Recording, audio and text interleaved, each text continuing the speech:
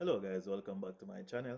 Today we're going to be looking at the May 2019 CXC Mathematics Paper 1 or the CXC 2019 multiple choice. Let's get right into it. And we start here with question 1.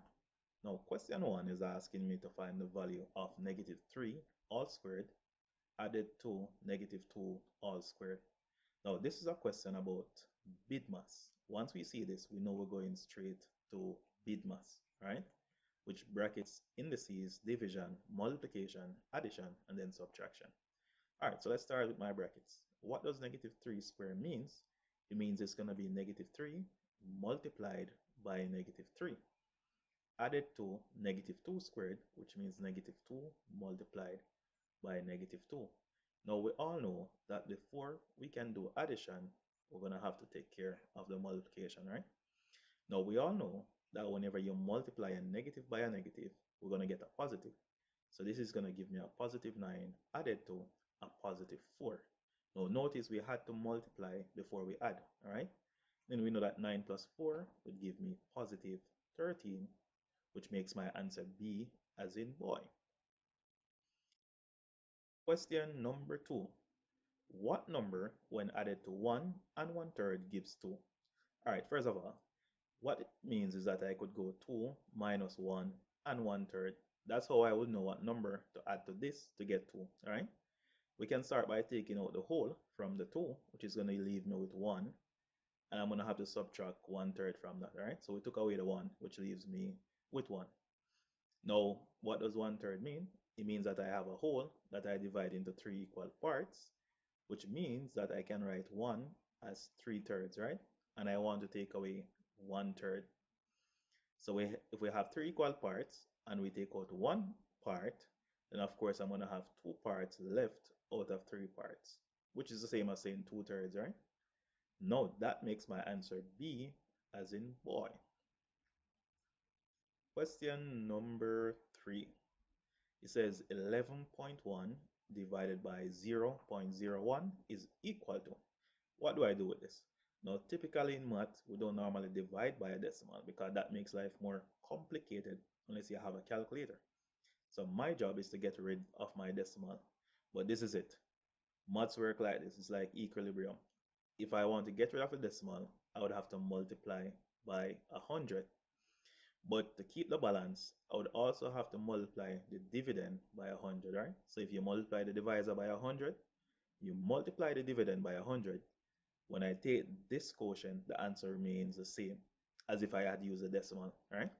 Now, when multiplying by 100, we know exactly what happens, right? So easy. What we do is that we can move two persons, so we move two places. So imagine if we were to move two places, it would be 1. I add a 0, then that gives me, so I would have 1110 divided by, look at what happens when I move two places here.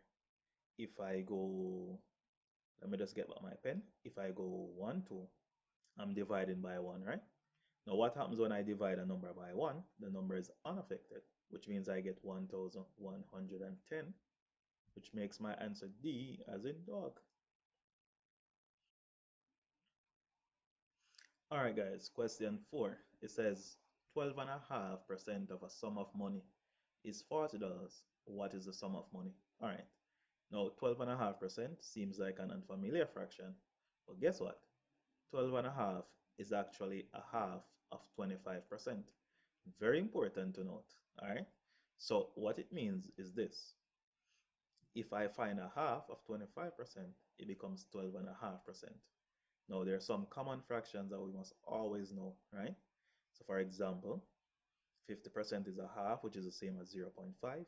25% is a quarter, which is the same as 0.25, and that goes on, all right? Now, if I find a half of 25%, it's going to be 12.5%. And of course, guess what? When I find a half of a fraction, all we have to do is to multiply my denominator by 2, all right? So in this case, I simply multiply 4 by 2, which becomes 1/8. Good. So we know that 1/8 of a sum of money is equal to $40. Now, how do I find that amount of money? Pretty much, we do the reciprocal. So if one part out of 8 parts is equal to 40, then I can find what 8 parts is equal to. All right, 1 part is 40. 8 parts must be 8 multiplied by 40. Now, 4 times 8 is 32.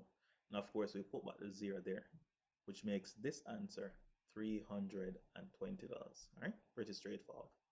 Now, please read carefully because some persons would have probably gone ahead and think that this said find 12.5% of 40. All right, you have to read carefully. All right, let's take this down to question number 5. It says a test was marked out of 80, right? A boy scored 60% of the marks on the test. How much marks did he score? All right, percentage means per 100, right? So it's going to be 60 over 100 multiplied by the amount that we want to apply it to, which in this case is 80. So in other words, we want to find 60% of 80. Now, what is easy about this is that whenever we have numbers that end with 0, we can actually divide them by 10, which is equivalent to just simply crossing out the zeros. So this 0 takes that 0, this 0 takes that 0, all right? And then we go 6 times 8, which would be 48.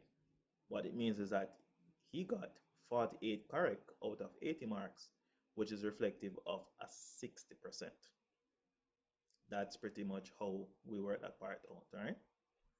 Let's take it over to question number 6. All right, let me scroll up here. All right, this says the square root of 181 lies between.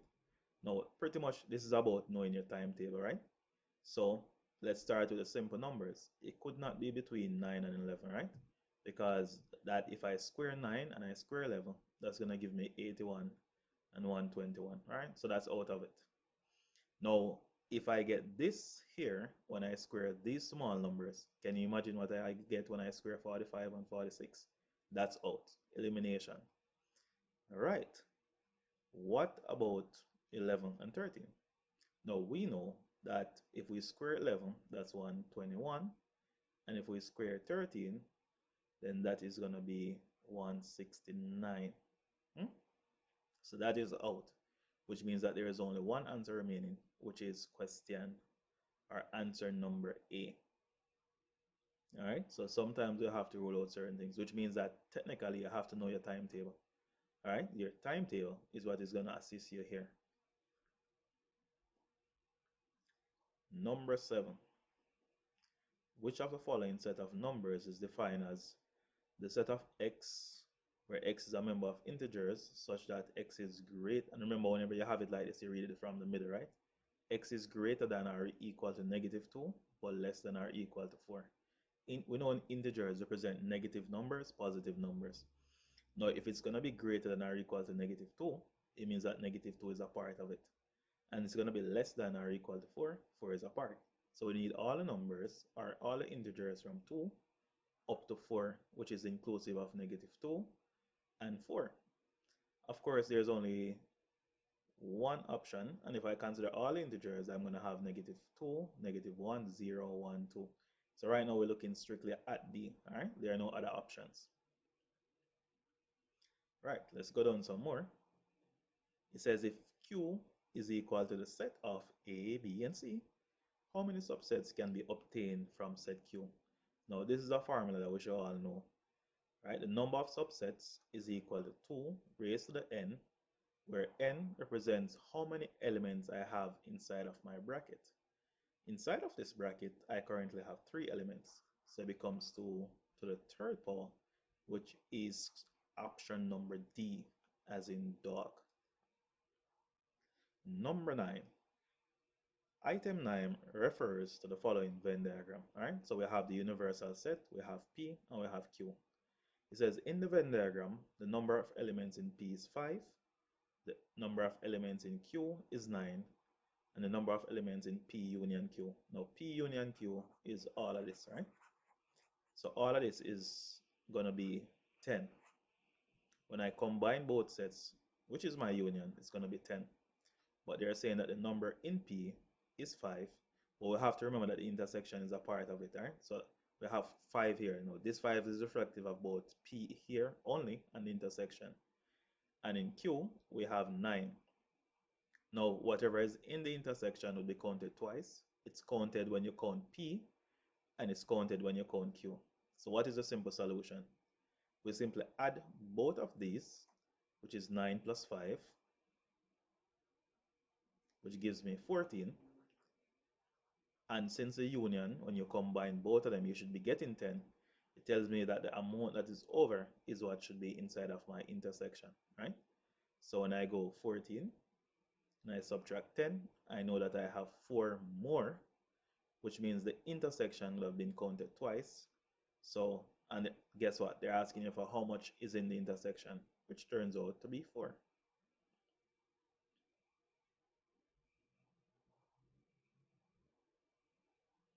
Right, let's go to my next page. And I'm now at question 10. And remember, I can't use a calculator, but you can use techniques to work this out. All right, here we have P, which item term refers to the following information. P is a set of prime numbers, Q is a set of odd numbers, and R is a set of even numbers. Which of the following set is empty? All right, we know that there is some specific information about prime numbers. So we know that most prime numbers are actually odd numbers that we know. We know that there's a special number that is both prime and even. That's the only one, and that's number 2. Now, the numbers that don't have anything in common would be odd and even. You can't have an odd number that is even. That's out of it. So if we want an empty set, we're looking for the set that has Q intersect R, right? There's nothing in that intersection. So we're looking for Q intersect R, which turns out to be B, which is boy. All right, question 11. Now, it says P is equal to 2, 3, 5, and 7. Q is equal to 2, 3, and 6. S is equal to 2, 4, and 5. Now, we want what is intersection means what is common. So it's asking you what is common to all 3. That is what it really means. So, if I'm looking carefully here, I realize that what? 2 is common to all 3 sets. So that is what I would have selected. All right, just remember that intersection means what is common. All right, item 12 refers to the following Venn diagram. It says in the Venn diagram, the shaded area represents. All right, now notice that what we have shaded is everything outside of P, right? Everything outside of P is shaded. So we have nothing in P shaded. Now, by saying nothing in P, there's something we call a complement, which means not. If it's not P, it means that it's outside of P, which is the same as saying P complement, right? That is what this symbol here means. It means not P. As we can see, not P is shaded. Nothing inside of P is shaded. It's outside of P, which means a complement of P. Complement is just a way of saying not. All right, let me take this back up to question number 13, which we have at the top here. All right, it says if Trinidad $6 is equivalent to US dollar, 1 is equivalent to 1 US dollar, then Trinidad $15 is in US is equal to. All right, clearly we can see that the US has a higher value than Trinidad value dollars, right? Because it takes what? 6 Trinidad dollars just to make 1 US dollars. So if I have 15 Trinidad dollars, what do I do? Right now, this is telling me that I'm gonna have to divide 15 by 6, right? Since we know that 1 US dollar gives me 6 Trinidad dollars, right? Now, how many times can 6 go into 15? We know that this can go 2 times. The remainder is 3, which goes over my divisor, which is 6. So we have 2 and 3, 6. But guess what? 3 is half of 6. So it's going to be 2.5. And since we're talking about currency, we simply add on 0, which makes it $2.50. All right. Question number 14. If $7,000 is borrowed at a rate of 5% per annum for 3 years, the simple interest is. Now, simple interest, we know it's the principal multiplied by the rate, multiplied by the time, all over 100. All right, my principal here is 7,000. All right, my rate is 5%, and my time is 3 years. Time must be in years, over 100. Now, once again, we have a choice of eliminating by powers of 10. So this 0 takes that, this takes that. Now, whenever a number ends with a 0 and you're multiplying, you can ignore that 0 because that 0 is going to go back at the end, right? So you can put the 0 for the end. All right, let me not go all the way down there since we're going to need the space down there for the next question. So ignore the 0. Once a number ends with 0, the answer will end with 0. All right, so we go 7 times 5, which we know is going to be 35, right? And then we're going to have to multiply 35 by 3. All right, so 3 5 is 15. Put the 5 and carry the 1. 3 3 is 9 and 1 10. So I'm going to have 105. And bear in mind that that 0 from the 70 comes back at the end, which makes it $1,050. All right, interesting. Number 15. All right, let's see what happens here. It says that a dress which costs $180 is being sold at a discount of 10%. The amount of the discount is, so how much is my discount going to be? No, I don't want you to mix this up with the discounted price. The discounted price would be how much I'm selling the dress for after I take off the 10%. The discount is how much I take off. So that's going to be, once again, it's percentage. It's 10 over 100, as percent means per 100, right? Multiplied by 180.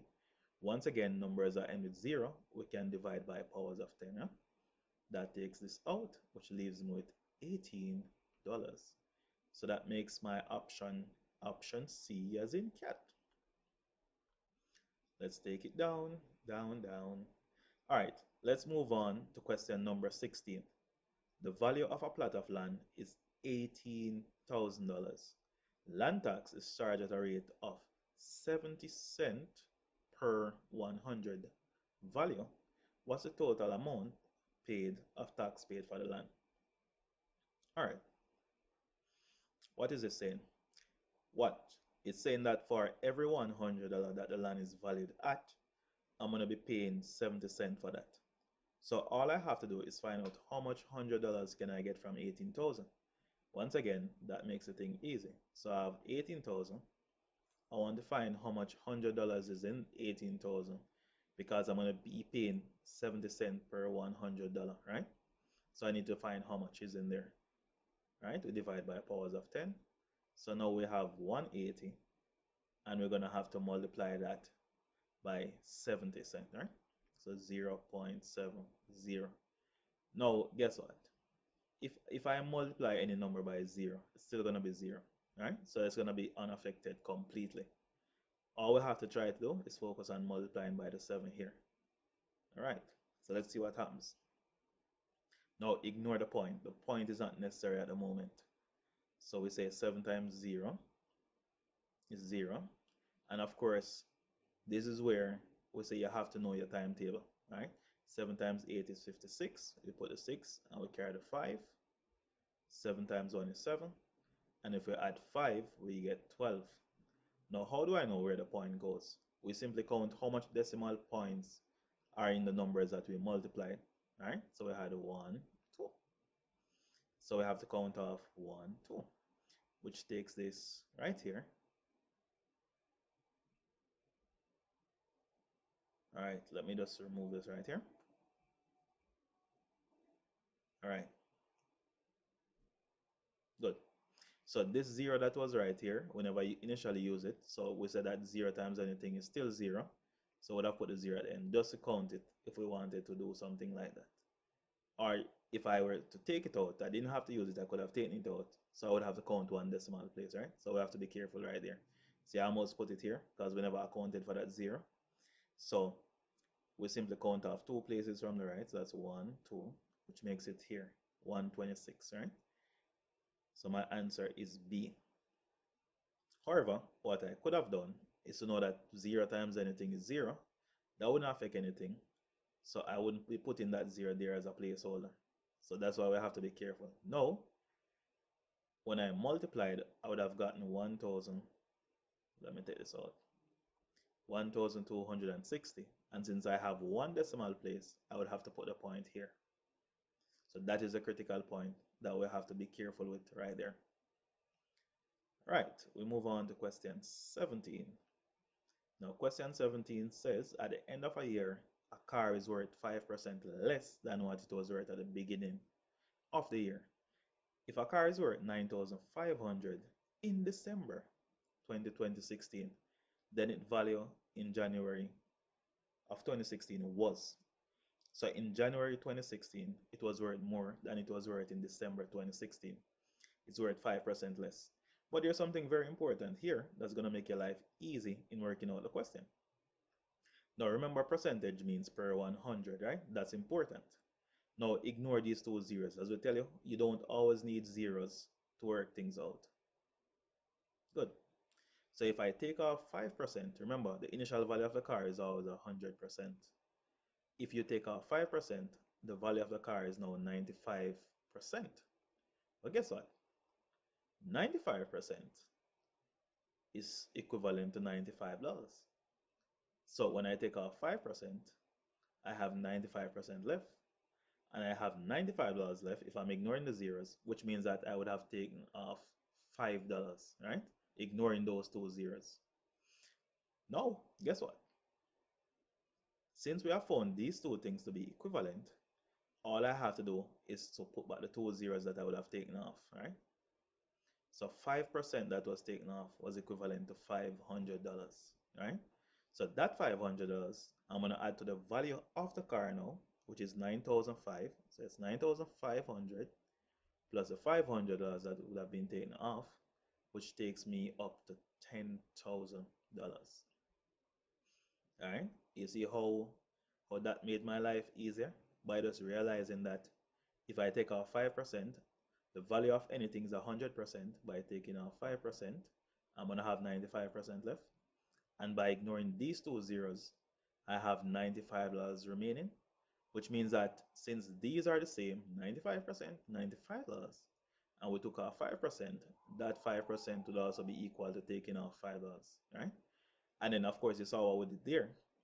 We ignore the zeros, so once we put the $5, we now have to put on about the zeros. And that is typically why it's always easier to work with zeros. Number 18. A loan of $8,000 was repaid in 24 equal monthly installments of $400.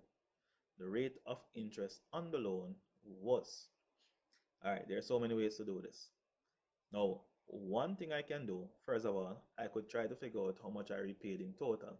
All right, so we have 24 multiplied by 400. Now you might be asking, why am I putting the bigger number at the bottom? Because the bigger number has two zeros at the end, which makes it easier for me to multiply. So when I multiply everything by the first zero, it becomes 0. When I multiply everything by the second zero, still 0. And now I multiply by 4, right? So 4 times 4 is 16. Put on the 6, carry the 1. 4 2 is 8, and 1 9. That's 9,600. Which means that since the loan was 8,000, my interest is actually 1,600, right? Now, all they're asking you is what is this value as a percentage? Now, do I have to work it out? I don't technically have to work it out. Why? I know that 8,000, and that is why it's important to know these common fractions, right? 1,600 is almost 2,000. All right, 1,600 is almost 2,000. Why is that so important? Because 4 times 2,000 gives me 8,000. Now, what do I know? 4 quarters make a whole. And a quarter is the same as saying 25%. So, guess what? If 25% is 2,000, and I'm getting 1,600 here, which is a little less than 2,000, then that 1,600 must be equal to a little less than 25%, which means that my most logical answer would be 20%. So having knowledge of fractions, decimals, and percentage makes my life easier. On the flip side, if you don't want to do that, then I would just have to go ahead, take my interest, which is 1,600, put it over my original cost of my loan, which is 8,000, and multiply that by 100, as percentage means per 100, right? So we could have taken zeros, two zeros there. This takes this. And of course, 8 into 8 is 1. Ignoring the 0, 8 into 16 is 2. 8 into 0 is 0. So that gives me 20%. Either way, this works out pretty easy as well, right? So it's really up to you. But my advice is to know your common fractions, your common decimals, and your common percentages. It makes your life 10 times easier. All right, a dinner at a restaurant was advertised at $6 plus 18% tax, a total bill. All right, so once again, if I want, I could use my concept of percentage, which I'm going to show you that it does make your life easy, right? Now, 18% is close to 20%. Now, 20%, which means 20 over 100, is the same as 1/5, right? So technically, I could find 1/5 of 60, and which is going to be $12. So I know that if 20% is $12, then I know mentally that 18% is just a little bit less than $12, which means that if my value was 60 and I'm going up to a little bit less than $12 to be added to that, then I'm probably going to be adding $10, right? Which would take me to $7.80. So my most logical answer would be B. You see how knowing percentage makes your life easier? So 18% is close to 20, so I just simplify in 20%. Why? Because 20% is pretty easy to find. 20% turns out to be $12, so I'm expecting 18% to be less, and the only logical answer that is a little less is actually $70. Now, if you don't want to do that, you can always go 18%, which is 18 over 100, multiplied by 60, right? So you can cancel your zeros. I could say 2 into 18 goes 9 times. 2 into 10 goes 5 times. I could say 9 times 6 is 54. And I could say 5 times nothing is 5. Right? Now, we have to be smart about how we do everything here. So I can say 5 into 54 goes 10. Because you know 5 into 50 goes 10. And then you're going to have 4 divided by 5. Now, pretty much, because this is going to be a decimal, it's so easy to do. You simply put a decimal point, and you think of this as like you adding a 0 to the 4. So it makes it 40. So 5 into 40 goes 8 times. And of course, you get the same answer, $10.80, which you're going to be adding to your 60, which makes it $70.80. But my advice, once again, know the common decimals, know the common fractions. For the common percentages, look at percentages that are close. Like if you have 19% is close to 20, 20% is easier to find. If you have 23%, it's close to 25%. 25% is easier to find. All right, question 20. At a sale, each book was marked at $3 off the original price. Daniel paid $46 for two books that had the same sale price. What was the original cost of the books? All right. Now, well, original cost of one of his books, sorry. So if you look at this, it says the book was each marked 3% off the original price. And Daniel paid $46 for two books that had the same sale price. So pretty much all I have to do is divide that by 2. So if I divide 46 by 2, I'm going to get 23, right? And then of course, that would have been 3% off. Or no, it's not 3%, my bad. $3 off. So I just need to add back that $3, right? So plus 3, which is going to give me $26. All right, nothing too complicated there. All right, and that's at question 20. We now go up to question number 21. All right, let's see.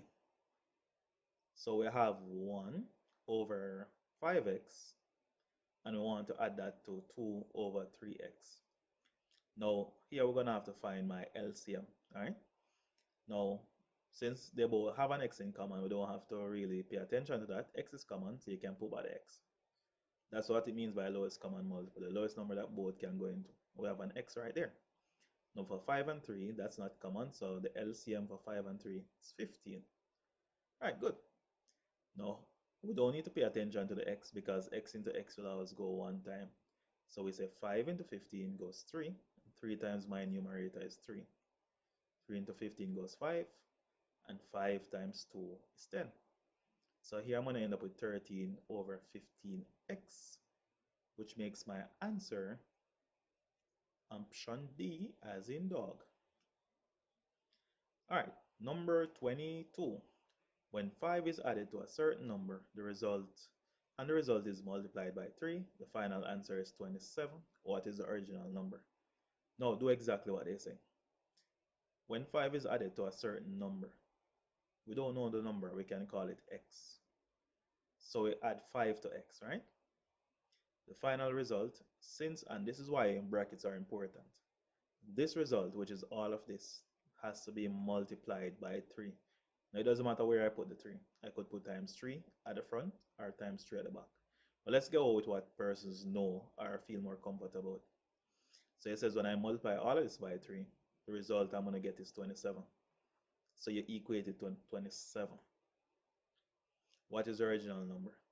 No, you can use trial and error here. We could expand this, which would be a waste of time, or we can just start doing the opposite, which since I'm multiplying everything by 3, just divide everything by 3, right? So x plus 5 is equal to 3 into 27 is 9. I need to subtract 5 from both sides to keep this balance. So I get x to be 4. So that makes it option A, as in apple. Number 23. All right, let's see what we make of this. What is the value of, we have an expression here, x squared plus 3y over x all over xy. If x is 4, y is 2. This is a matter of replacement. So I'm going to replace in x by 4. So that's 4 squared plus 3 times y, and y is 2, over xy, which means 4 times 2, right? We use a dot. We can use a dot as the multiplication symbol in the middle there. Now, what does 4 squared mean? It means 4 times 4, which is 16. 3 times 2 is 6. And 4 times 2 is 8. Remember your order of operation, right? BIDMAS. Now, 16 plus 6 is going to give me 22, right? Over 8, which of course, since it's a fraction, you can break it down, right? 2 can go into both of them, so we have 11 over 4. Now, how many times does 4 go into 11? We know that's going to be 2 times. And 2 times 4 is 8. So 8, 9, 10, 11. So you have a remainder being 3. So it's 2 and 3 quarters. Once again, we have option D as in dog. Question 24. If x is an integer that satisfies the inequality 2x is greater than 4 but less than or equal to 6, then, of course, we treat this like a typical equation, right? You have 2x in the middle, greater than 4, less than or equal to 6. We need to know what x, the range of x is. So we're going to have to divide by 2, but that means everything must be divided by 2, right? So this becomes, since it's a positive 2, everything remains the same, right? 2 into 4 is 2, and 2 into 6 is 3. Of course, less than or equal to. So I'm looking at option A, which is apple, as my answer. Let's go to my next page. All right, question 25. The sum of two positive numbers, P and Q, is 32. Their difference is 12. What's a smaller number? So it means that when I add P and Q, I am going to get 32. And when I subtract P and Q, I am going to get 12. 12. Okay, what is a smaller number? Now, there are so many ways of doing this. This looks like a typical simultaneous equation. So here's what I can do. I can add them, divide by 2, all right, subtract them, divide by 2. Yeah, because I want a smaller number, I'm going to subtract them and divide it by 2, right? So I'm going to go 32 minus 12. That's going to give me 32 minus 12 is going to give me 20. And if I divide 20 by 2, I'm going to get 10. And if you add them and divide by 2, you're going to realize that you get a larger number.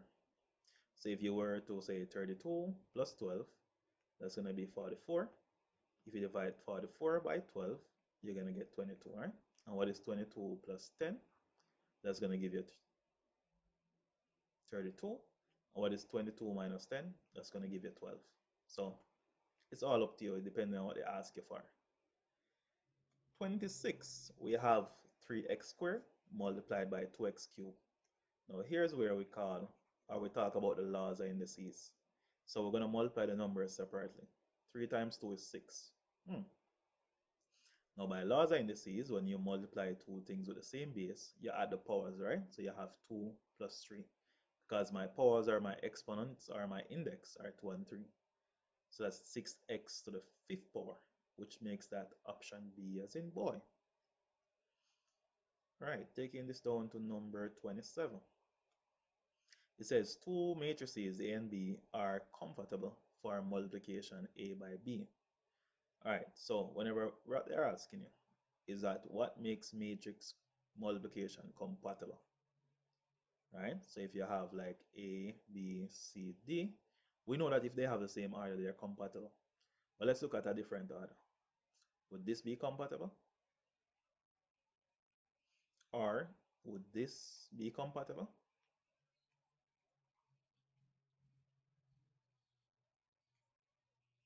Hmm, that's a question we need to ask. So remember, for our matrix to be compatible, well, there are several ways to look at it, right? We can say that the number of columns of the first matrix must be equal to the number of rows of the second matrix. Just like with this one, we have two columns, we have two rows. But in this case, we have two columns, we have one row, so this can't work, right? So this here is wrong. Very important because they will ask you this even in paper too. All right, so it says the number of rows in matrix A must equal to the number of columns in matrix B. The number of columns in matrix A must be equal to the number of rows in matrix B. Clear, which is what we say makes it compatible. All right, 28. The determinant of the identity matrix is, now identity, which is 1001. You should know this matrix. They can ask you, what is it? We know how to find the determinant, right? So we take the leading diagonal, the product, and we subtract the product of the non-leading diagonal. Now the leading diagonal is 1 times 1, which is 1. Non-leading is 0 times 0, which is 0, which gives me 1. So it's going to be 1, right? We didn't have to work that out because the identity matrix is unique. So, but it's good to use that as a revision so we know, remember how to find our determinant, right? 29. It says if vector P and Q are, so this is P and the second one is Q, right?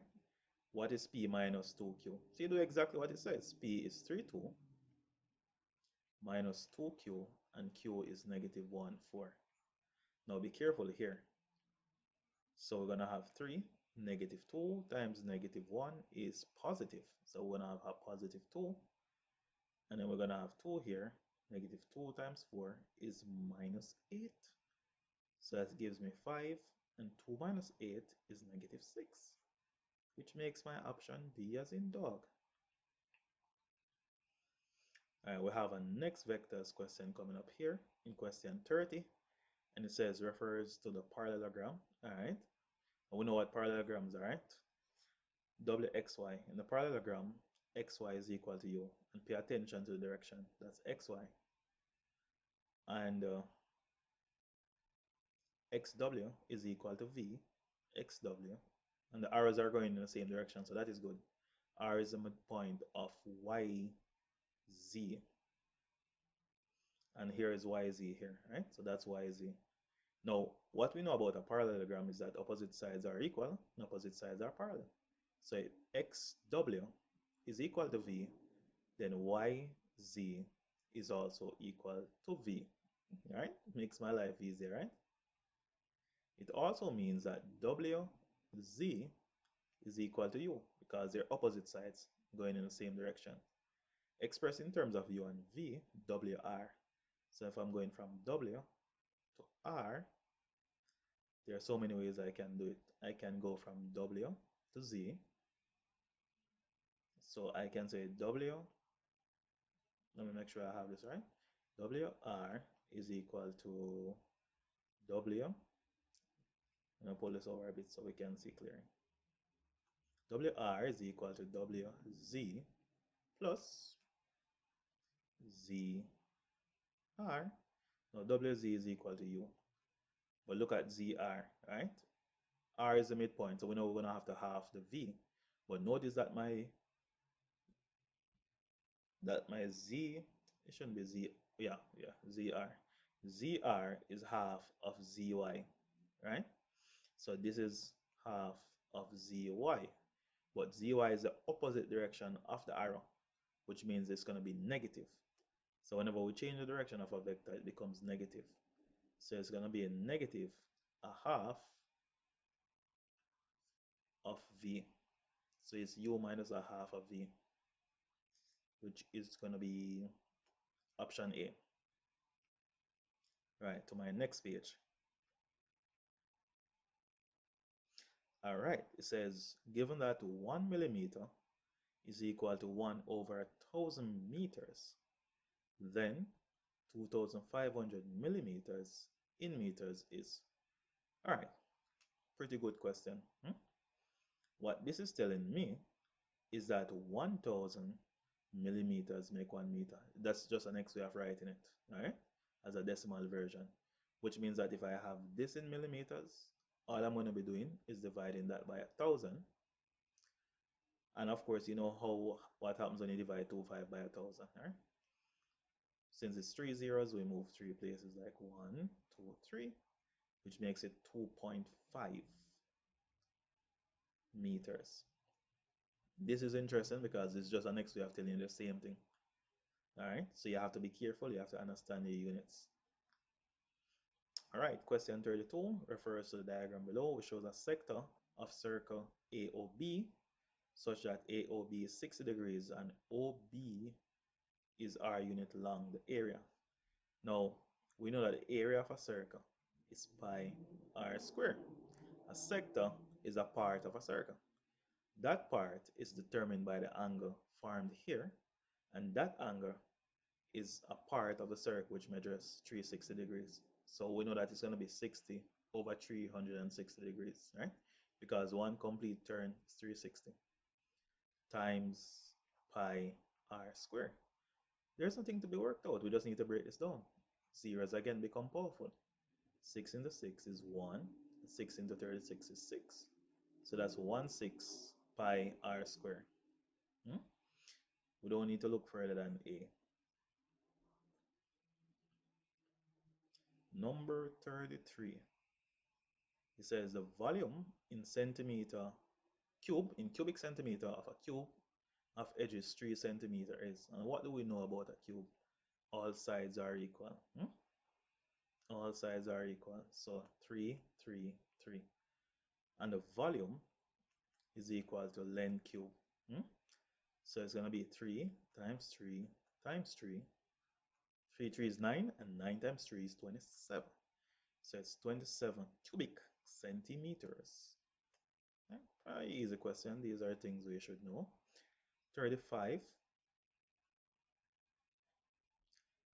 All right. So which of the following figures not drawn to scale has an area equal to this? Now, from looking at this, we should be thinking trapezium. So, what's the formula for the area of a trapezium? It's half a plus b times height. Now, a and b represents the parallel sides, so that's what you really need to remember. It's half the sum of the parallel sides multiplied by the perpendicular height. All right? Perpendicular means I'm looking for the right angle. So which of these diagrams has a right angle or a perpendicular height being 2? Is only one. Option D. I do not need to look any further. The perpendicular height, which is this height, where you see the right angle, must be 2. So it just made my life pretty easy. Question 36. The area of a triangle is 53.4 square centimeter.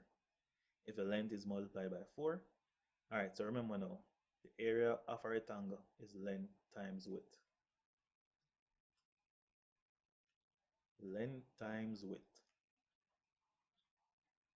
is equal to 53.6. Now, this value is not important. What is important is what you do to the length and the width. So the length is multiplied by 4. So 4 times the length. And the width is half times half the width. Now, whatever impact it has on the left, because it's an equation, it's going to have the same impact on the right. What do I mean? All right. Now, because we're multiplying everything here, we can practically group 4 and a half, and we can group the length and the width. Now, we know that 4 halves basically make 2. Or, if you can't see it like that, you say 4 into 4 is 1. Sorry, 2 into 2 is 1, and 2 into 4 is 2. So you have 2 length width. Now, how did we impact the original equation? We're now multiplying the left-hand side by 2, which means for it to be balanced, the right-hand side must be multiplied by 2.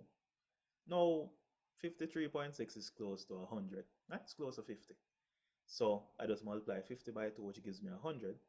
And so I'm looking for 100 and something. I do not need to do anything else because there's only one logical value here, and that's 107.2, right? So you don't actually always have to worry about the value. We can use our intuition. All right, let me go previous. Whoa, that was 36 already. All right, so we're at question number 37. All right, it says item 37 refers to the following diagram, which shows a sector of a circle with center O, right? So we have that there. If the length of the minor arc PQ is 8 centimeters, what is the length of the circumference of the circle? Now again, this is something else to look at. The arc is a part of one complete circle. The part is determined by the angle here, all right? And if you recall, we had worked this out earlier, that this is really 1/6. So there are 6 equal arcs you can get out of the circle, right? So 60 over 360 came up earlier, so we know it was 1/6. This length of arc represents 1/6, one part out of 6 equal parts. So if I know that this is one part, then 6 equal parts would be 6 times that one part, which is 6 times 8, which is 48. So it's going to be 48 centimeters. Question 38. All right, going down here. The area of a triangle is 30 square centimeter and its base is 10 centimeter. What is the height of the triangle? All right, we just draw a random triangle, right? The base is 10. We want to know what the height is. And the area is, so we know that it's half times base times height, which is going to give me 30. Now look at how easy we can work this out.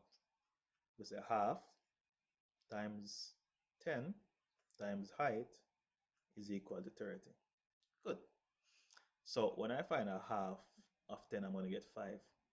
The only question I need to ask myself now is what number do I multiply 5 by to get 30? We know that 5 times 6. So all of this right here, let me use a different color. Because a half of 10 is 5. All of this is 5. So the height is whatever number I multiply 5 by to get 30, which is 6. Right? So that makes it A as in apple. Apple, apple, apple. 39. Right, let's get this down. And I'm going to have to make this smaller so it's easier to see. Right, let's go. It says the diagram refers to 39, which shows the number of children age 4, 5, 6, 7, 8. Right? So that there we have it. What's the modal age? Now, mode is a number that appears the most, the one that has the highest frequency, the one that most children have, right? So we look at the y-axis. Now, because we're looking at bars, we're looking for the tallest bar. Tallest bar indicates the highest frequency. This is my tallest bar. And at the base, so we come down to the base of the tallest bar to find the information, which is the age. So don't remember now, we're not looking at the 5 over here because this 5 is just telling me that 5 children have an age of 7. I'm interested in the age. So the age would be 7 right here, right? Next, number 40. And number 40 says that, all right, let me take this up a bit. So this diagram is referring to 40 to 42. All right, so we have pretty much a good amount of questions to answer from this, right? Which is a cumulative frequency curve, or we can call it an ogive. It shows 200 marks based on the mark of 200 students, sorry, 200 students, right? So this shows the mark obtained by 200 students who took a driving test. All right, the median mark score by the 200 students is, no, median is the number in the middle, all right, halfway there. We have 200 students. So I'm gonna have to find a half of that 200, which is gonna give me 100. So whenever I find 100, that gives me the median mark. Now if I have 80 here and I have 120 up there, then 100 must be in the middle because that's gonna be halfway between 80 and 120, right? So we find that on the y-axis, we go across. Once we get across here, we come all the way down. All right, I'm probably not drawing this properly. Let me get a straight line here. So we are at 100, which means we're going to go right across on that line. Once we get to that line, we come down right in the middle there, right? So looking here, we have 30 going up by 1, as you can see. So we have 35 in the middle, 36, 37. So we're looking at 37 and a half. Not too bad. Coming down, it says what is the interquartile range mark of obtained by the 200 students. Now, the interquartile range, which we call IQR, is equal to Q1 or Q3 minus Q1. Now, Q3, third quartile, all right? We have been talking about common fractions. Quartile, quarter. So we're talking about 3/4 minus a quarter, right? So we're talking about the data that is 3/4 the way minus the data that is a quarter the way. Now, what I'm gonna have to do to get that value is to find 3/4 of 200, which we know we can ignore that 0. 4 into 20 goes 5. So that's 150. That's 3 times 5 is 15. Notice how I just put the 0 at the end? And we're gonna have to find a quarter as well of 200, which 4 into 20 goes 5. We'll put the 0, that's 50. Now, these are positions, which means that they represent the cumulative frequency. So I have to go onto the cumulative frequency chart. I'm going to have to find where I have my 50th value. 50, we go to the chart. Once we get to 50, we come down. All right, that looks like 31 and a half. So Q1 is equal to 31.5. All right, for the upper quartile, we go to 150, right? So we have 120 here. We're gonna have 140 right here in the middle. And so 150 is gonna be halfway. So that is how we look at life. If this is 120, this is 140. Between 150 and 160, between 140 and 160, sorry, 150 is gonna be halfway. So I just need to find halfway here. So halfway is gonna be in here. We go across the graph. Once we get to the graph, we come down. All right, these lines don't have to be perfect, right? So we have 40 here, 41, 42, 43. So we're going 43, which is the upper quartile, subtract 31.5, which is the lower quartile, right? So just think of 43 minus 31. The zero point 0.5 is not so important. That's going to be about in 12 region. All right, so you don't even always have to subtract. Just an estimation is good. All right, so that's 42. And then 40, sorry, that's 41. 42 is also dependent on this. It says if 38% of the students test, if 38% of the students pass a test, what was the pass mark? All right, so 38% of the students pass. Now, I know that 38% is close to 40. So what do you think I'm gonna have to do? I'm simply gonna find 40 because I need to know what basically out of the 200 students, right? How much students pass? And it says if 38% of the students pass a test, what was the pass mark? I just need to know how many students pass. Now, I'm not going to find 38% of 200. 40 is close. I'm going to find 40% of 200. So 40 over 100 times 200. Right? Take out the zeros. Now, this is saying that 80 students pass, which means that if we look at the graph here, I am at 200. I'm going to subtract 80 because guess what? The persons who pass will be up here because these are the persons up here that will give you the higher marks, right? So if I subtract 80 from 200, it gives me 120, all right? Or I just subtract 8 from 12. Sorry, 8 from 20. That's going to give me 12 when I add back the 0. So that's going to give me 120. So I just need to find 120. Go right across to 120. And once I come down, I'm going to get the passing mark.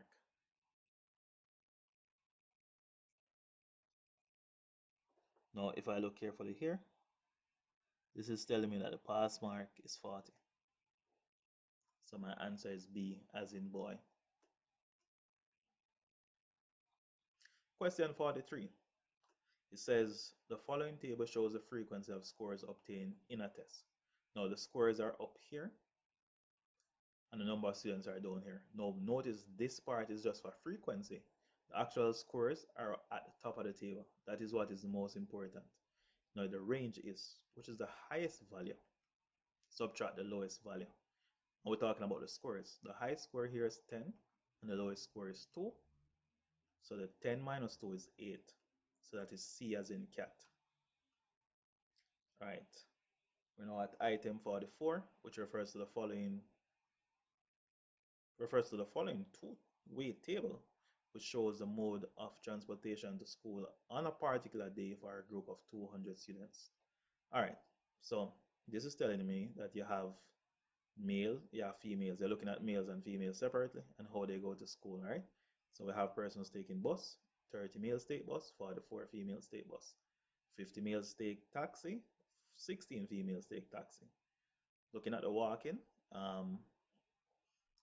28 males walk, 32 females walk. Now this 108 right here is actually reflecting the total amount of males. This 92 is reflecting the total amount of females. Now notice that 92 plus 108 is 200. Hmm? Good.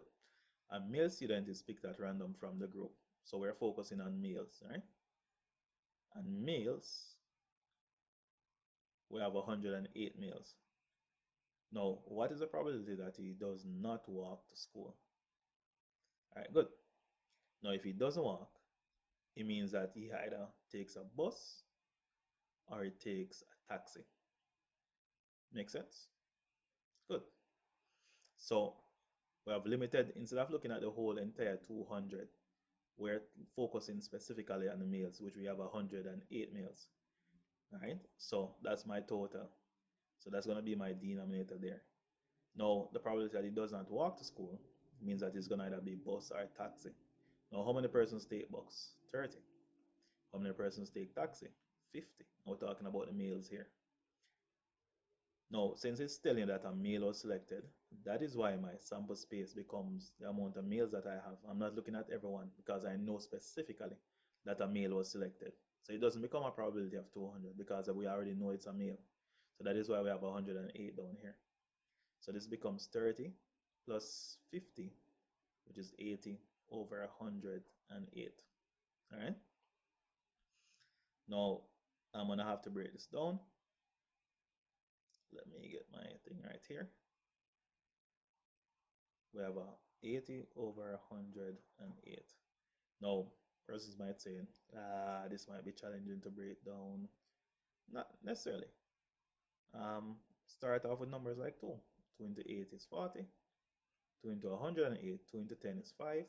2 into 8 is 4, 54, right? Still can go down by 2. 2 into 40 is 20. 2 into 54, we say 2 into 5 is 2. Carry the 1. 2 into 14 is 7. So it's 20 out of 27, which we know can't go any further. All right, question 45. Which of the following graph represents, which of the following represents the graph of a function? All right, now, where functions are concerned, it only needs to pass a vertical line test. And if we look at this carefully, we can see that this is a straight line. Now we know that straight lines are a function, so we don't need to go any further.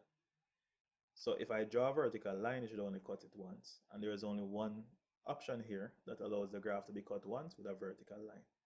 And that's option A for us. So luckily we don't have to go any further, right? All right, so we're now going up to 46 functions. And it says if f of x is equal to 2x squared minus 1, then f of minus 3. So I just simply need to replace that x with minus 3. So I'm going to have 2 open bracket minus 3 all squared minus 1. Remember your laws of BIDMAS. All right, so I don't want to spend a lot of time doing this because we have done it so many times. We're going to have to go negative 3 times negative 3. Let me just put by the bracket here, which we know negative times negative is positive. So I'm going to get 9 times 2, which we have to do first before we subtract, which is 18 minus 1, which we know is 17, right? Now, item 47 refers to the following graph of a straight line. Now, what is it asking me? The straight line cuts, AB cuts the y-axis at, so this is my y-axis. Now remember, when looking at where the graph cuts the y-axis, I have to look at the x-coordinate first, which is 0 coming down, and the y-coordinate is negative 2. So I'm looking for 0, negative 2. Now the equation of the line which passes through the point 0, 5 and has a gradient of 4 is, now remember how we do equation, y equal to mx plus c. M is my gradient. My gradient here is 4. So that's 4x plus c. C is my y-intercept. That is where the graph cuts the y-axis. Now where the graph cuts the y-axis, my x value is 0. So I know that 5 is where my graph cuts the y-axis, sorry, because my x value is 0. So this becomes 4x plus 5. So y is equal to 4x plus 5, c as in cat. 49. The range of f such that x maps onto x cubed for the domain is cube, which means that you multiply each number by itself 3 times. So you have negative 2 times negative 2 times negative 2, which negative times negative is positive 8 times negative 2, positive times negative. Oh, my bad. Let me fix this. Negative 2 times negative 2 is positive 4. And positive 4 times negative 2 is negative 8. So it has to be an option with negative 8. Right? See, I wrote the wrong thing again. It's 4 times negative 2, which is negative 8. D as in dog. We don't need to go any further. All right. The values of x for which the equation y equal 4x squared minus x squared intersect y equals 0 is. So first of all, I need to find out what is y equal to 0. y equal to 0 is a line that passes through 0 on the y-axis, and there's only one line that does that for us, and that is the x-axis. So it's just a different way of asking you, where does this graph cut the x-axis? Cuts the x-axis at 0 and at 4 for sure. So I'm looking for 0 and 4. Whoa, I don't have to go any further. Okay, so we're supposed to use this to answer two questions, 50 and 51. The coordinate of the turning point. So let me pull the graph up. Turning point is where the graph turns. There's no easier way to explain it, which is right here. All right, I want the coordinate, which I'm looking at the x value first, which is 2, then the y value, which is 4. All right, so we're looking for 2, 4, which makes this D as in dog. And let's scroll this down. All right, we're looking at 52. Now, which of the following pairs of lines is perpendicular? And here's an irony. There's a pretty easy way to know which is perpendicular. What you can do, just as a smart guess, is just look for the two lines where you notice the x and y values actually made a swap, right? So if you look at the first equation, you notice you had 2 in front of the y. And if you look at the second equation, you have about the 2 in front of the y. If you look at x, the values are still there. So now, because when the lines are perpendicular, the gradient of one is the negative reciprocal of the other one. So I know that this is not it. Here the gradient are the same, which means that they are parallel. That is absolutely not it. Right, coming down. Good. Notice that swap right here. That 4 that was in front of the x is now in front of the y. So right away, in my mind, I know that this is what I am looking at, right? Option C. So we're looking for the option where we notice that the x and the y, the coefficients of x and y switches. So what was in front of the x is now in front of the y, and what is now in front of the y is now in front of the x. Remember, it's a negative reciprocal, so of course the signs will be different. That is how we do it. We don't even have to work that out. But if you feel uncomfortable with that, we put it in the form y equal to mx plus c. The first equation is there already. This one, I would have to divide by 4, right? So I would have 4y is equal to x plus 1. We divide both sides by 4. So we have y equal, and if we separate this, we have a quarter x plus a quarter, right? So we have that negative reciprocal right here. But as I said, a shortcut, look for the one where you see the coefficients switches or swap. All right, question 53. Now, when looking at this, the only thing I need to think of is I'm looking in front of a mirror, because this is like looking in a mirror, right? Where you have a lateral inversion effect. So whenever you have two things looking at each other just like that, you're just thinking, what if there is a mirror right in front of us? We always use our mirrors, so we know that this is what happens when we look in a mirror. So sometimes we have to use real life to do whatever we're doing, right? This is me looking inside a mirror. So I know that it's going to be a reflection, right? Right. I move to my next question, which is question 54. And it says item 54 refers to the following diagram. Now, one of the things that we must always pay attention to is those marking on the triangles. Those markings are telling me that those two sides are the same length, which means that the base angles are the same, right? So that's 30 degrees as well. So once the sides are the same, the base angles become the same, which means that angles in a triangle add up to 180 degrees, and these two combine to give me 60 degrees, which means if I subtract 18, subtract 6 is 12, we put back the 0, we're looking at x being 120 degrees. Now, item 55 refers to the transverse diagram, or transversal, in which the lines A, B, and C, D are parallel, right? So these are parallel lines, and we have this transversal line that cuts it. Now, to make life easy, there are certain things that we used to remember, right? So for example, my alternate angles, all I have to remember is my Z. If I can find Z, Or if I can find my z angles, I've found my alternate angles. And guess what? My z angles are the same. So it means that my x angle is the same as my y angle. Very good. Question number 56.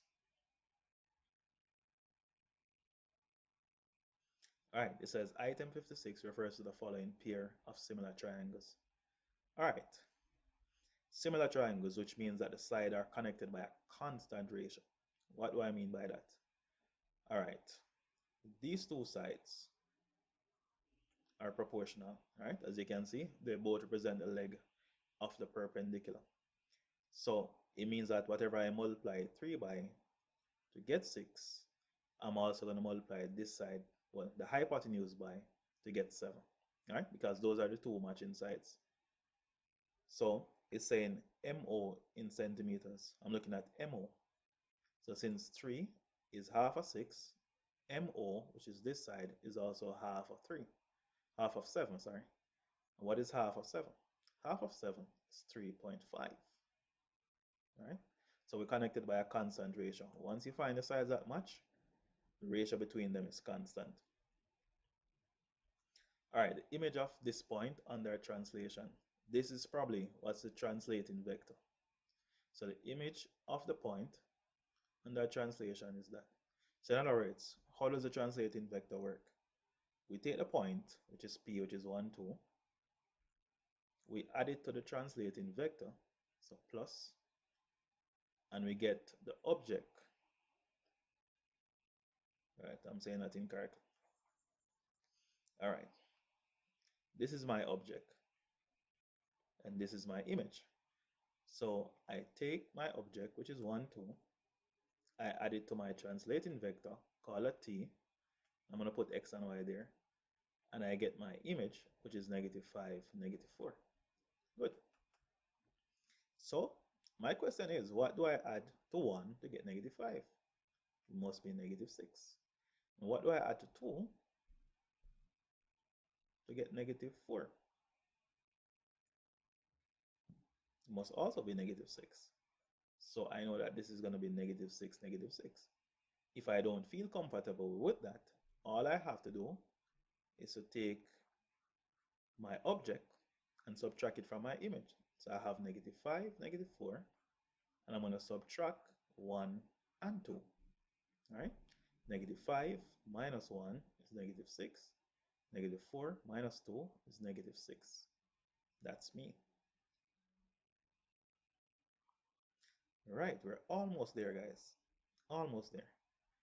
All right, item 58 refers to the following diagram. We can see A, B, C. We can see what's going on, right? Now, reading through all of this, it says that OA A prime, OBB prime, and OC are straight lines connecting ABC onto A prime, B prime, C prime, which is an enlargement at the center O. What's the scale factor? Now look at ABC. Look at A prime, C prime, B prime. You can practically say it doubled, right? So we know that the scale factor has to be 2. Now, if we don't know that that is true, we just simply need to look at corresponding sides that we can easily find the length of. This here is 2 units, 1, 2. This is 1, 2, 3, 4. So I multiplied by 2. Now, of course, are you saying that did we multiply by -2? Did we multiply by +2? Notice that the image falls directly in front of the object, which means we must have multiplied by a +2, right? That's one way to look at it. All right. If it had fallen behind, then of course that would be a different thing, right? All right, 59. A plane is flying in a direction of 45 degrees, 045 degrees, and that's a bearing, right?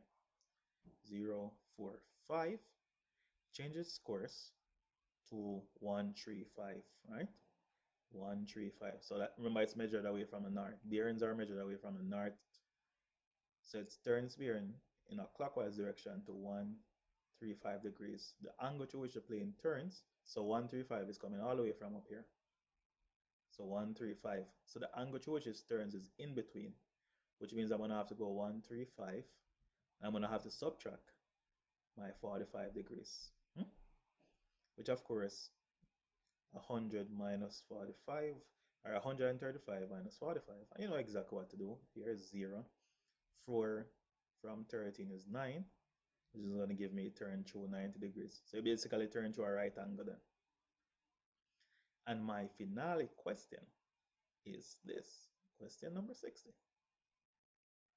Refers the diagram not drawn to scale, shows that the angle of depression is 30 degrees of a point x from z. So it shows an angle of depression. Now, what is it about angle of depression and elevation that also comes in handy? Alternate angles. Do you see my z angle right here? Very important.